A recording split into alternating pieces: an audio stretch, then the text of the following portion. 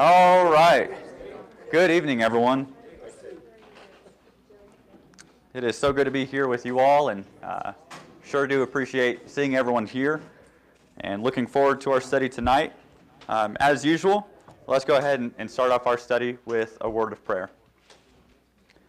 Our God, we come to you now with minds that are willing to learn and hearts that are open to your word, and we are so grateful for the opportunity that we have to study your word. We're so grateful that you've given us the scriptures and that they are holy and infallible and that they are without error. We are so grateful to you, O God, for being so gracious to us and for being patient with us and bringing in us as your own. Thank you so much for considering us as children. Father, we love you and we appreciate how you take care of us and how you lead us. It's in your Son's name that we pray. Amen. All right, so this is our last class, not this quarter, but our last class in Ephesians. So just kind of a way of review that we walked through Ephesians chapter 1, if you remember looking through there. And no, I don't have my iPad tonight, and that was partially on purpose. I want a little bit more feedback from you, so we're going to go away with that just for tonight. Probably pick it back up next week. But Ephesians chapter 1, we looked at the phrase that goes all the way through, in Jesus, or in Him. And Ephesians 1 really tells us of the spiritual blessings that we have in Christ. This was going to be something pretty monumental for the people that Paul is writing to as a Gentile audience primarily, and then secondary audiences after that. But these Gentiles, they didn't really know God other than the Jews and what the Jews had prescribed to them. And so they are now brought into God's family. They are faithful in Christ. Notice how Paul says in chapter 1 and verse 1, to the saints who are at Ephesus who are faithful in Christ. And he's going to go through and talk about all those different spiritual blessings that they have. And then he's going to remind them of the hope of their calling. And then chapter 2, we talked about how God's family is made up of everyone, that everyone around the world. And I brought up the illustration of the word hallelujah and how you can transcend that word into many different cultures and how that word remains transliterated hallelujah. It doesn't matter what language. And so that really is a point to show that in any culture, in any part of the world, that people are part of God's family. And so when we look at chapter 2, Paul's going to hit on that a little bit. And then Paul is also going to, in chapter 2, bring up three different, what I would consider to be pauses in one's spiritual journey. So a pause in a spiritual journey is look at chapter 2 and verse 3. He says, among whom we all also formerly conduct ourselves in the lust of our flesh, doing the desires of the flesh and of the mind, and were by nature children of wrath, even as the rest. Verse 4, but God. We see that same phrasing in verse 13. In verse 12, Paul would say, remember that you were at that time without Christ. You were alienated from the citizenship of Israel. You were strangers to the covenant of the promise. You had no hope, and you had no God in the world. And then verse 13 it says, but now in Christ Jesus, you who were formerly far off have been brought near by the blood of Christ. And then when you look at chapter 2, in verse 19 he says, so then you are no longer strangers and sojourners, but you are fellow citizens. And so in chapter 2 we see that those old ways of walking have been done away with. And then in chapter 3 we started to kind of change gears a little bit into more of the practical side of Paul's letter in Ephesians. In chapter 3 he's going to talk about how we are to be those who are living with Christ. Look at verse 14. This is where Paul brings in his second prayer. He says, for this reason I bow my knees before the Father. And he would ask that they would be strengthened, especially through the power of God's Spirit in the inner man. And then chapter 4, 5, and 6, as I described earlier, are more of the practical chapters of Ephesians. And this is pretty normal for Paul's letters, at least for his short letters or epistles. He's going to spend the last part of the letter talking about practicality. And he introduces that in chapter 4 and verse 1. He says, therefore I, the prisoner of the Lord, exhort you to walk worthy of the calling with which you have been called. So Paul is going to invoke an action among the people that they are to take everything that they've learned up to this point, that they are brought into Christ, that they have these spiritual blessings, and now live that out. You've been saved by the gospel. You have the good news. So how does that translate in one's life? And last week we really talked about how can I be a tool in God's service? How can God work through me Primarily, number one, for the body of Christ, how can I effectively show my skills and show my characteristics that I've gained through Christ to the body of Christ? But then secondarily, how can I show that to the world? So we're going to kind of pick up there tonight and talk through the rest of Ephesians chapter 4. We left off, I believe, right around 22. And then we're going to go through chapter 5 and chapter 6 tonight. And then next week, we'll pick up in Philippians. So that's kind of the itinerary tonight. What I wanted to do is kind of break this class up into two different sessions. I think that there's two threads following through chapter 4, 5, and 6. Obviously, there are many more threads, and that's like the theme of a book. There can be multifaceted themes, but they can be right themes. And so these are not the primary. I don't want you to be mistaken. These are not the primary threads in Ephesians, but I think that they're there and that they should catch our attention at least to some regard. Again, the first class, I preface this as this is not an academic class necessarily. This is not looking at Ephesians chapter 1 and verse 1 and saying, well, the Greek word for Ephesus is not found in Codex Sinaiticus or Alexandrius, but it is found in this other codex. So we're not going to go textual criticism with it. We're really just trying to get back to God's Word, to Scripture, and look at what does God's Word have for me on this Wednesday, this midweek break, and how can I live this out tomorrow? So that's what we're going to try and do, kind of following the rest of this class. So to start with, I wanted to open it up for some discussion and ask you a question, and that is, how would you describe Christ? What are some words that come to mind when you first think about Jesus? Because Paul has spent a lot of his time in Ephesians 1, 2, 3, and 4 talking about who Christ is, what Christ has done for us, and then we're going to kind of shift that a little bit. But I want to leave it to you. Who is Christ as you read through the Gospels, as you've experienced life and forgiveness and sanctification? Who is Christ? What are some words that come to your mind? Savior. Which would imply that we were lost or that we were dying. Lord. And I think that one is very important in today's society. We struggle with an authority problem. You could go into the school system and see that kids struggle with authority. Adults struggle with authority. And this word for Lord oftentimes gets used synonymously with God, and I think rightfully so in some aspect, but Lord is really talking about a master, someone who lords over you, someone who you go to for commands. So Lord is not simply just lost in this religious ambiguity, but it is this word that identifies that you have an authority figure and that you are not king over you, but Jesus is Lord over you. What other word comes to mind when you think of Jesus? The Christ. The Christ, yep. So we've got the chosen one or the anointed one. Compassion. Absolutely. When you get to Luke, Justice, we'll see compassion really be brought out in that gospel. But Jesus is one who never took for granted an opportunity to show compassion. Whenever he saw someone in need, he was always willing to extend compassion, and he did so for us as well. What else do you see in Christ? Omnipotent and yet personal. Okay.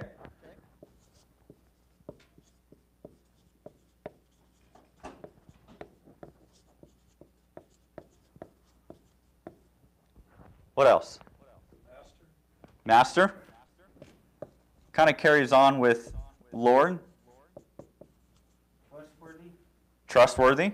Absolutely. I wish more people would see Jesus as trustworthy. Creator. Okay, Creator. Tap it into some John 1 and Colossians 1. Brother, yep. Hebrews identifies Jesus as our brother. He says he is not ashamed to call us his brothers. Selfless. Redeemer. Yep, he bought us back. We sold ourselves, and Jesus brought us back to God. Servant. Servant, yep. Mark chapter 10, verse 45. He is a servant. Heard two, so I'll write them both down. Teacher, or rabbi, as many would call him. He is also holy. Truth. Okay, truth. Yep, I'll put that with trustworthy. He's got truth. What was that? Relatable. Yeah, love. Blameless. Yeah, and that's actually a really cool word. You can't blame Jesus for anything.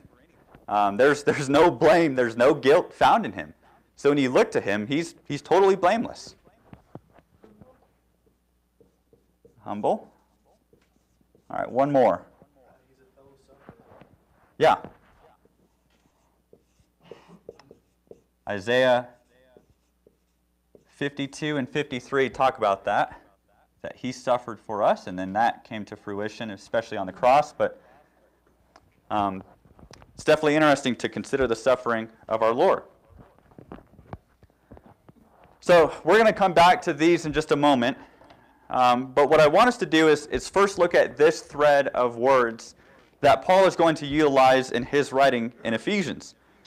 And what you're going to see is, we were once this, but now we are this. And that's kind of following our theme. So the first phrasing that we see here, again, picking up in chapter 4 and verse 22, as Paul says, to lay aside in reference to your former conduct, the old man, which is being corrupted in accordance with the lust of deceit, and to be renewed in the spirit of your mind, and to put on the new man, which is in the likeness of God, that you have been created in righteousness and holiness of the truth. Therefore, laying aside falsehood, speak truth, each one of you with his neighbor, for we are members of one body.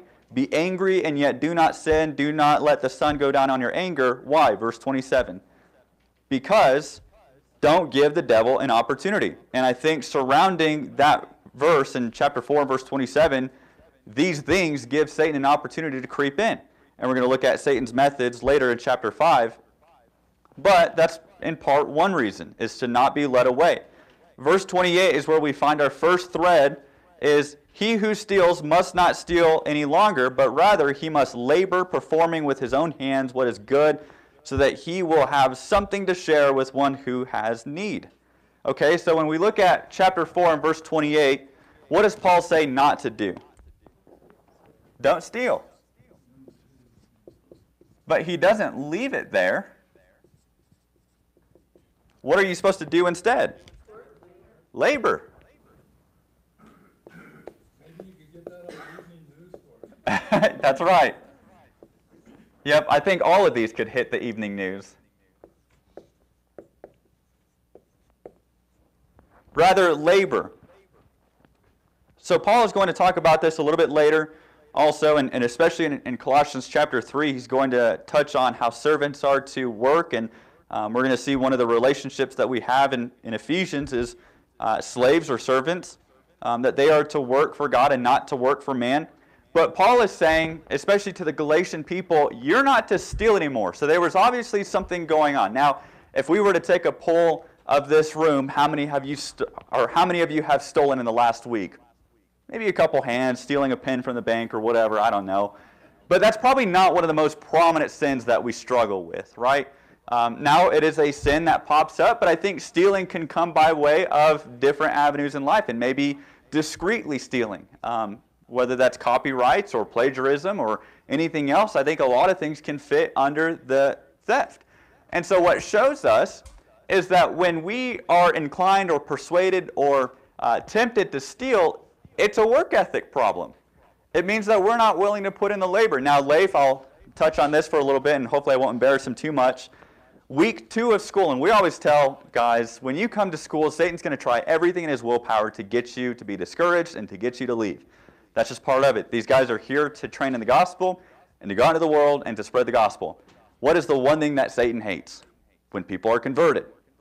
Well, so there are many times of discouragement, and people who are acting as children of disobedience or children of wrath do silly things. And so Leif came up to me and he said, hey, someone tried to cut off my catalytic converter.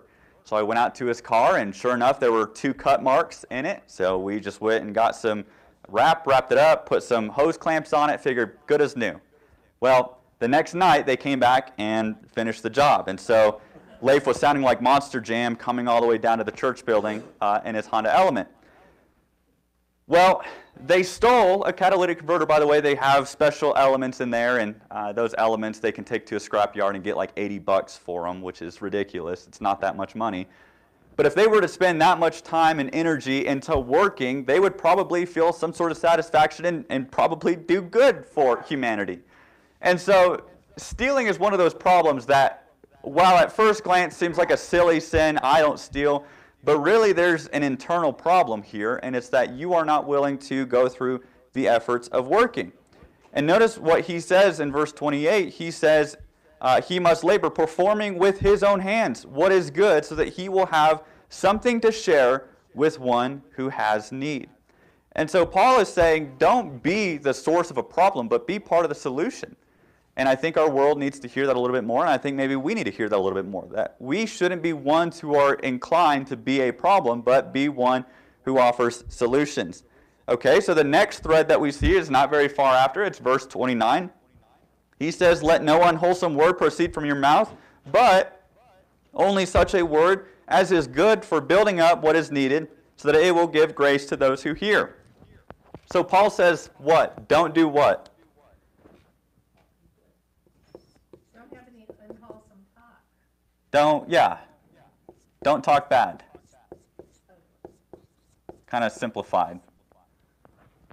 And then, what are you supposed to do instead of talking bad or having unwholesome talk?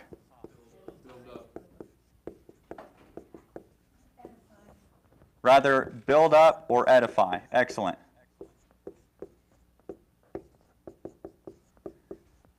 Sometimes we limit what bad language is, right? We go to a movie, there's lots of bad language, we decide we're not going to sit there and watch it, and so we leave.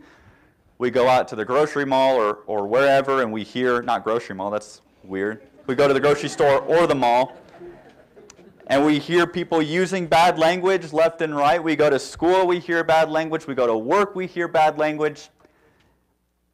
But I think bad language can be broadened a little bit more. And Paul, I don't think he had necessarily cuss words in mind, though that is some of it. But what is the difference? If you're not building up, what are you doing? You're tearing down. So a word that tears someone down is just as equal or just as unwholesome as anything else that you can say or anything else that you see in the movies. And sometimes those words that tear down have more of an impact on someone's life than you going to a grocery store and hearing someone use bad language. And so sometimes we need to open our minds to think, okay, I'm going to be mean and ugly toward this person. Paul told me not to. And rather, instead of speaking down to a brother or a sister, I'm supposed to speak up, to build them up, to encourage them. And so that's one thing that we need to do, and I think it also ties in verse 26, be angry, yet do not sin. Sometimes our anger gets the best of our tongue, and it burns down the forest. Sometimes our anger, through our words, can just light something on fire, and then once it's on fire, we have a hard time putting it out or coming back from it. I'll tell a quick story. I think it was Brett Carter. Dennis could probably tell you a little bit more of it, but Brett Carter tells a story of he and his family while growing up. Oh, it's Jack Carter and one of his sons. Jack Carter, that's a name that's familiar in Colorado. One of his sons got angry at his brother, and so he called him, "You octagon!" And so Jack punished him. Now, is octagon a bad word? No. In the mind of a 5-year-old, though, he was trying to come up with something that would tear him down. And so while octagon itself is not a bad or evil word, it's something that he was aiming to knock someone down or to tear someone down. And so Paul is saying, don't let unwholesome words proceed from your mouth. And sometimes we leave it there and say, oh, we're not supposed to use bad language. Well, included in that bad language is discouragement. It's things that will tear people down and discourage them. And Paul says, instead of doing that, maybe you should try building someone up. Well, this is so much easier, Paul. I know. This one takes more work. Well, look at the previous one. It's easier to steal. It's easier to walk into Walmart, grab something that's not mine, put it in my pocket, and walk out. But it's harder to go to a job, to clock in, and to have authority over me. And I think we'll see that as we kind of go through the rest of these. Verse 30, he says, and do not grieve the Holy Spirit of God, by whom you were sealed for the day of redemption. Let all bitterness and anger and wrath and shouting and slander be put away from you, along with all malice. Again, those unwholesome words. And so by you doing this, what God is doing is He's watching His creation, His people, what He put into motion, and He's watching them tear each other down. if you read the Sermon on the Mount or the Sermon on the Plain, you'll see that one of the main threads is to treat others fairly, to be considerate of the people that are around you. That you are to represent yourself in a way that people can see God and not to see someone who is filled with wrath or filled with envy or strife, but that you are to take care of one another. And I think part of that is God is watching His family try and take care of each other. And so as any good parent does, he revels in watching his children succeed and take care of each other, but he's also discouraged when he sees his children tear each other down. Verse 32, he says, "Instead, be kind to one another, tenderhearted, graciously forgiving each other, just as God in Christ has also graciously forgiven you." So this one's a little bit more tricky, but if you look at the verses 31, 30, and 32, I should have done that in order, 30, 31, and 32, what is Paul saying not to do? Okay, don't grieve the Holy Spirit. The reason you grieve the Holy Spirit is that you're taking the Holy Spirit, if you believe in the person who is indwelling the Holy Spirit, you're taking the Holy Spirit into that nasty movie, you're taking the Holy Spirit into that situation, you're taking the Holy Spirit, you're mouthing something, the Holy Spirit has no recourse but to grieve over what you are doing because the Holy Spirit is within you. Yeah, and so what that really comes down to, we can summarize all of those things by ugly actions. Genesis chapter 1, 26 and 27 says that we are created in the image of God. Colossians chapter 3, verse 11 also talks about that attribution to God. And again, I'm going to try not to get too academic, but in the scholarly world, there's a split divide of, are we physically created in the image of God, or are we morally created in the image of God? Without going too deep into that, regardless, we are bearing the image of God. And if we are giving ourselves over to the lust of sin and giving ourselves over to Satan's ways and Satan's methods, guess what we're doing to the image of God? We're skewing it. We're destroying it. We're filthying it. And so the Spirit of God, the personal Spirit of God, as He dwells within us, is grieving because we are doing such things. We're acting ugly toward one another. And so that is a means of grieving the Spirit. But instead of that, what does Paul say? Kind, tenderhearted, and forgiving.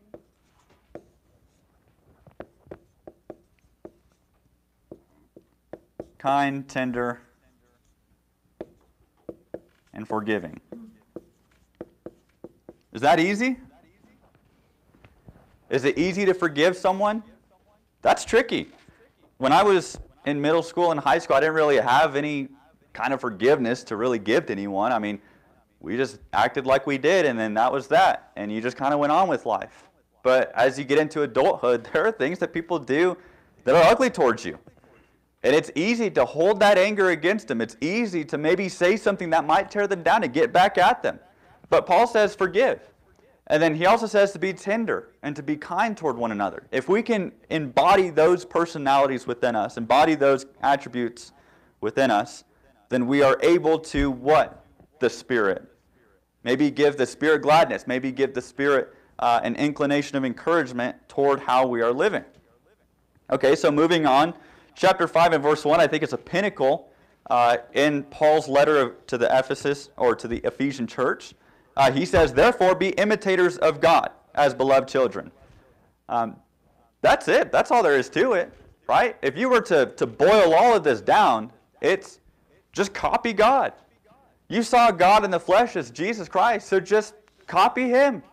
Just do His actions. Yeah, Pam? Well, I just wanted to say on this last section that we just went over, coincidentally, if you don't follow this instruction, you're going to suffer ill health. Mm-hmm. All kinds of things. But if you follow the instruction, you'll be healthier and happier.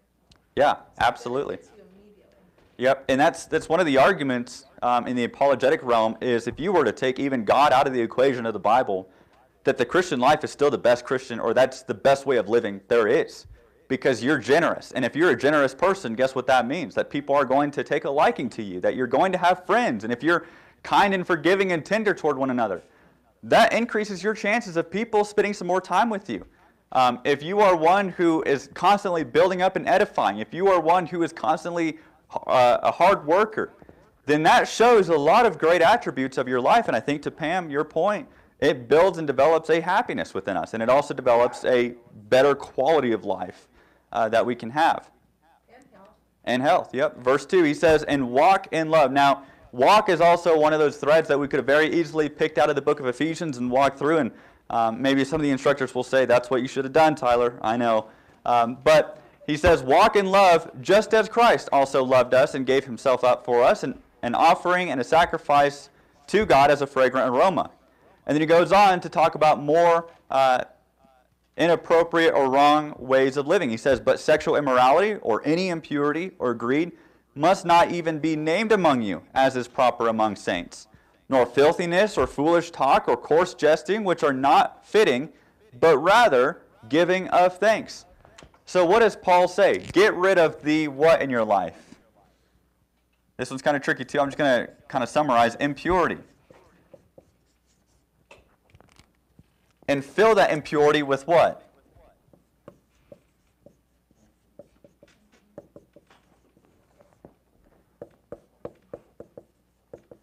Get rid of the impurity and supplement it with thanksgiving. Now that kind of seems strange. All these really correlate well. It's almost the necessary inference. Give thanks toward what, though? Just be happy and thankful that you're alive? Well, keep the context of Ephesians. Look at chapter 5 and verse 2. He says that you are to love just as Christ loved us and gave himself up for us. Can you be thankful that Jesus gave himself up for you? Look at chapter 5 and verse 1. That you are to imitate God as what? Beloved children. That you have a spiritual father. I have several friends who did not have a father figure growing up, whether he was physically absent or psychologically absent. And that's devastating. There are many polls and many studies that show how important a father figure is in a household. But I argue it's more important to have a spiritual father in the household. That when God as our Father is present in our life, and when we are considered his children and acting as his children, bearing his image and walking through this life as his children, then there are so many blessings that come from it. Don't believe me? Reread chapter 1 and look at all those spiritual blessings that come from Christ through the Father. And so I think thanksgiving can come into that aspect of be thankful for the spirituality that you have. Be thankful that you don't have to live this way anymore. Some people are so caught up in living these different ways: sexual immorality, impurity, greed, filthiness, foolish talk, coarse jesting. And you know what? Those things don't make you feel good. I don't care who you are. There's an objective moral compass, and when you're taking place in those things, you don't feel good at the end of the day. Maybe in the moment it feels good, but at the end of the day, you don't feel good. And Jesus has taken you out of those things and brought you into a spiritual state of peace with God, and that's what feels good. That's what harmonizes with our souls. And so that is a reason to give thanks. He says in verse 5, for this you know with certainty that no one sexually immoral or impure or greedy who is an idolater has an inheritance in the kingdom of Christ and God. So what are you to be thankful for? That you've got an inheritance. That you've got something waiting for you. That all of this is about to go away, and that will be much better in the life to come. He says in verse 6, let no one deceive you with empty words, for because of these things the wrath of God comes upon sons of disobedience. Therefore do not be partakers of them. For you were formerly darkness, but now you are light in the Lord. Walk as children of light. Again, there's one of those words of walk. For the fruit of the light consists in all goodness and righteousness and truth, trying to learn what is pleasing to the Lord. And do not participate in the unfruitful works of darkness, but instead expose them. And so here we have another contrast. What does Paul say not to do? Don't walk in darkness.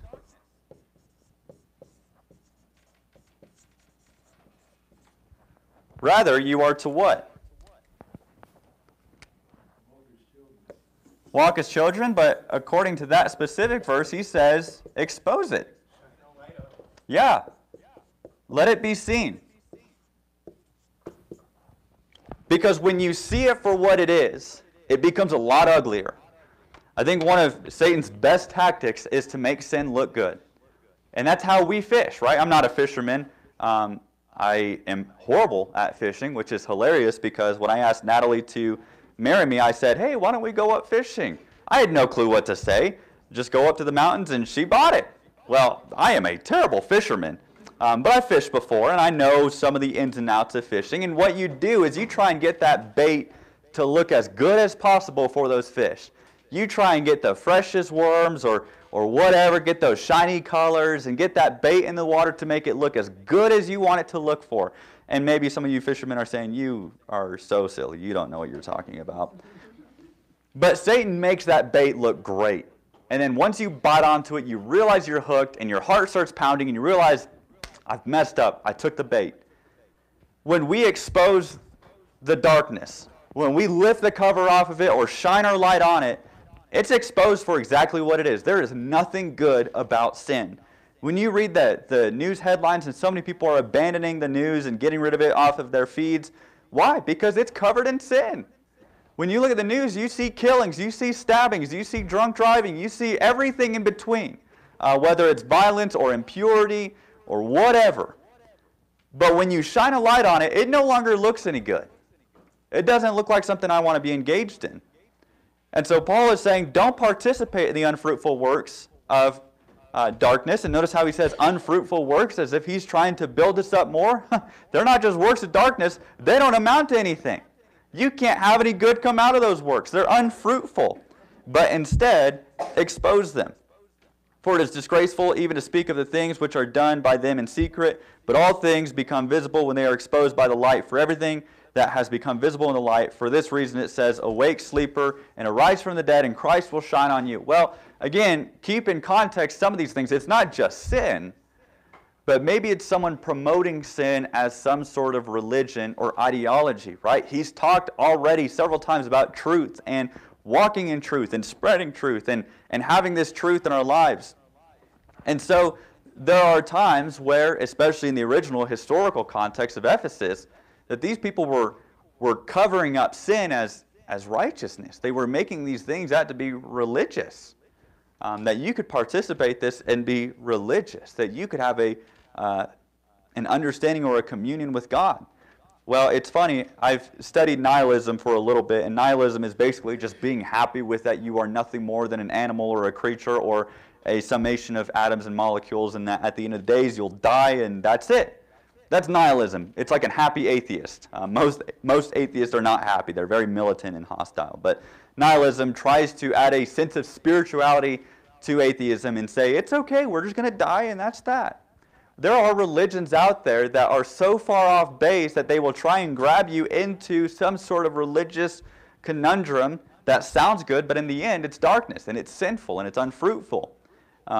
If you want to go real deep into it, you can look up what pagan worship was for the first century. It's awful and very impure. And so you can see why Paul is hitting on these words like impure and getting rid of them. But expose them for what they are.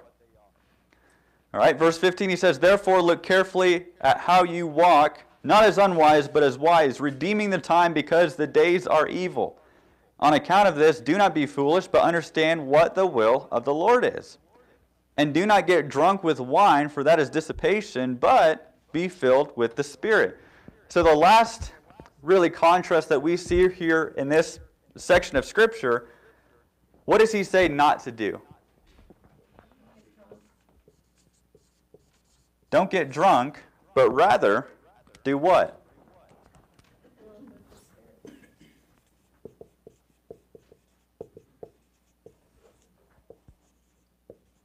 Be filled with the Spirit.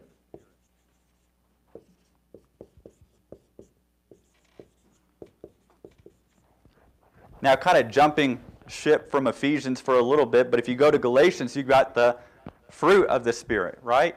And all those things. When you're filled with the Spirit, you've got everything working for you toward God. You've got labor. You've got good work ethic when you're being filled with the Spirit. You've got edification coming from your lips. You're kind, you're tender, you're forgiving.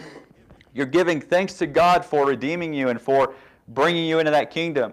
You're exposing the things in the light. When you are walking in the Spirit, you are pure. You're being righteous, and you have this new way of living.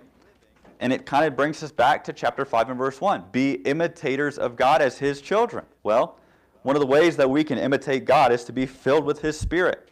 And by drunkenness, that gets rid of that Spirit. It gets rid of God and His image on us. We start acting like someone else. We start becoming someone else. We start consuming our lives with other things.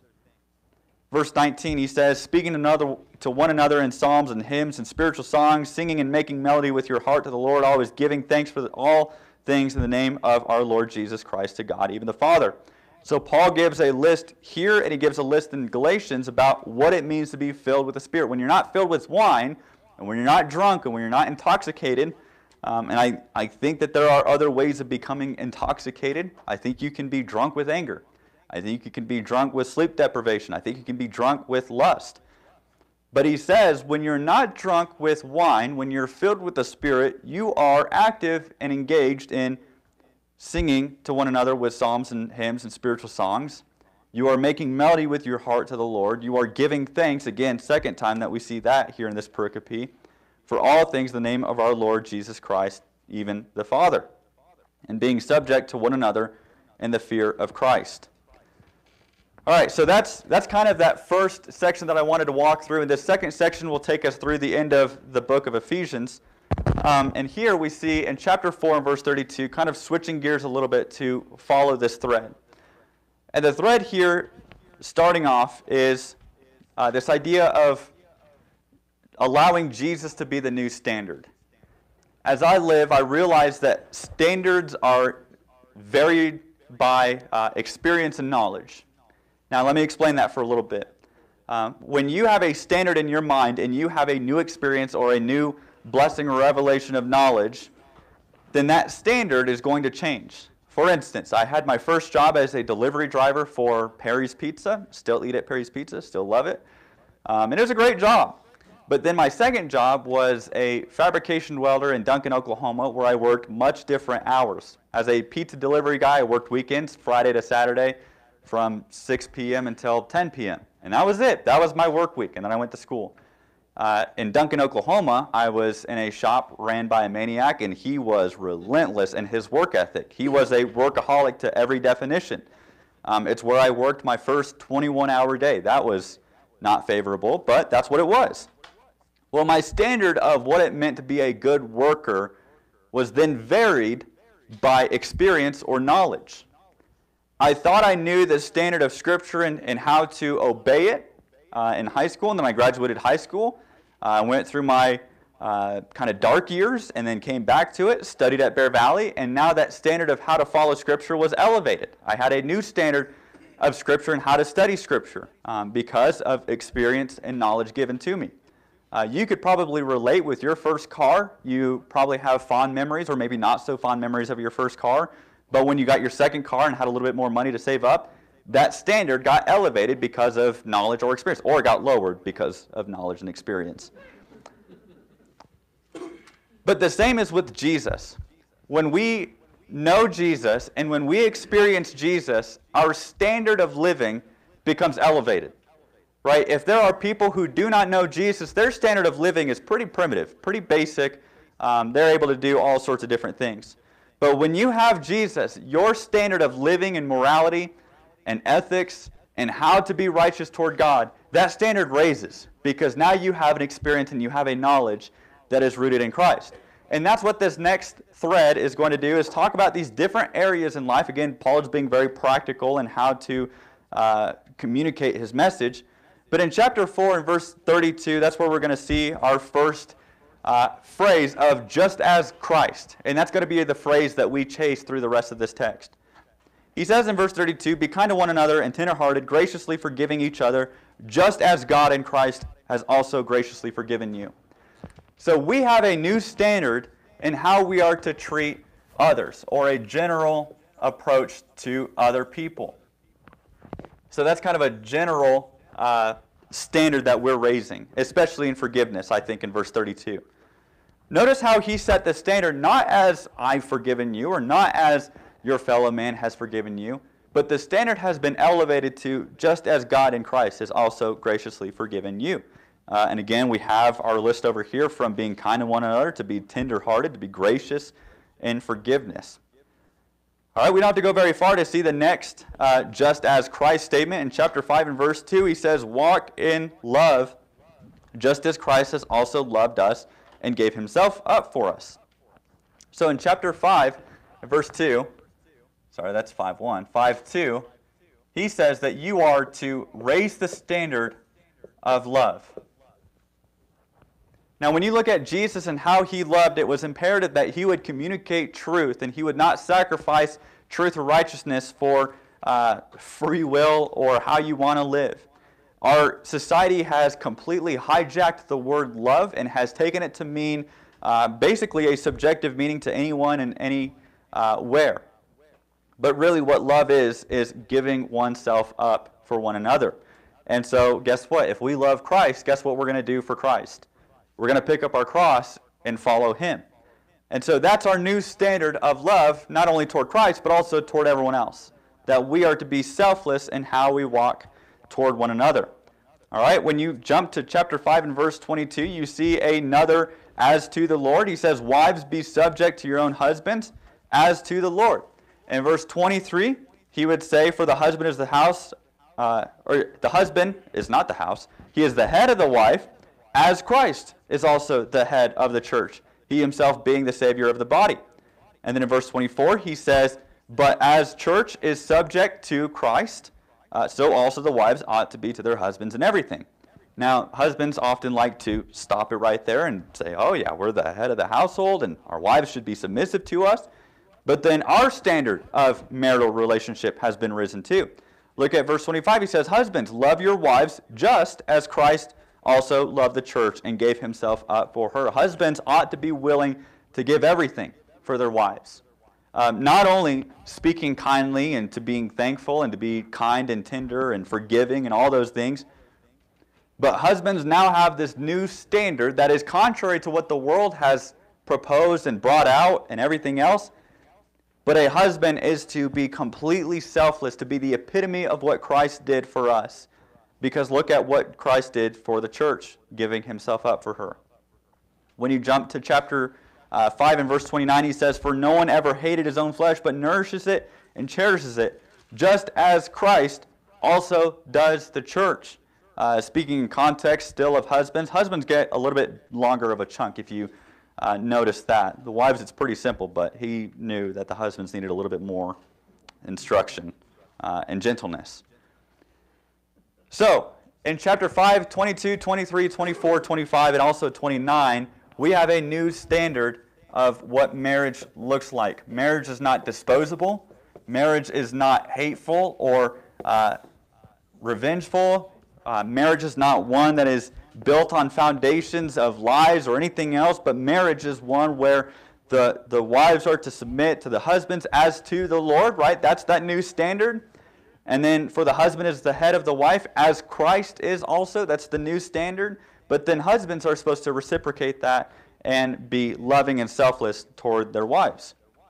All right, chapter 6 and verse 1, we have another phrase of this. Children, obey your parents in the Lord, for this is right. Honor your father and mother, which is the first commandment with a promise. Exodus chapter 20 and verse 12, we talked about that. So this is a command on how children are supposed to conduct themselves.